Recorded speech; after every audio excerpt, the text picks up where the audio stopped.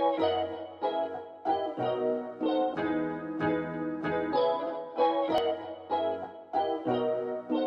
guys, thanks a lot for coming. Today I would like to show you a small experiment using this wooden box.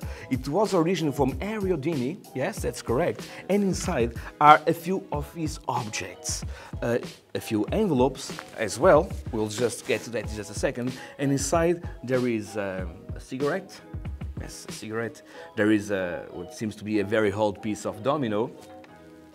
There's also a necklace and a key, probably from one of his handcuffs, we don't know exactly, yes?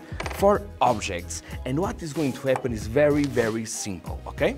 I'll give you an envelope, and right now I'm going simply to cover the objects, yes? I will turn my back, and I want you to choose any object that you want. You can really go under, show to everyone, and place it inside that envelope, and that object will be the chosen one, okay? I will turn my back, I don't want to see, please. Okay, place it inside, show to the camera, it's very important so everyone can know exactly the object that you chose. And once you have done that, I would like to ask you to place the other 3 remaining objects inside the envelopes that are on top of the table. It is, of course, completely impossible for me to have any kind of information. Since I'm not looking, it's completely impossible for me to have any kind of information about the objects, okay? Once you have placed all of the objects into the remaining envelopes, just let me know, and we will try to see if, yes, if the Houdini spirit is trapped inside the box. Have you done so? Okay, perfect. So for now, can you please take the envelopes and shuffle them? Okay. Yes, can you please just shuffle them? And what I would like to ask you is something very, very simple, okay?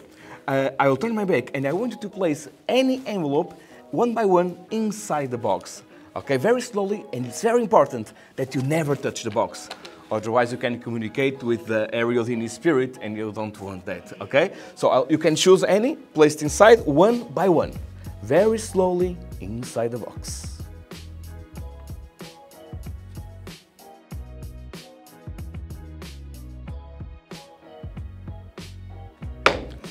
What?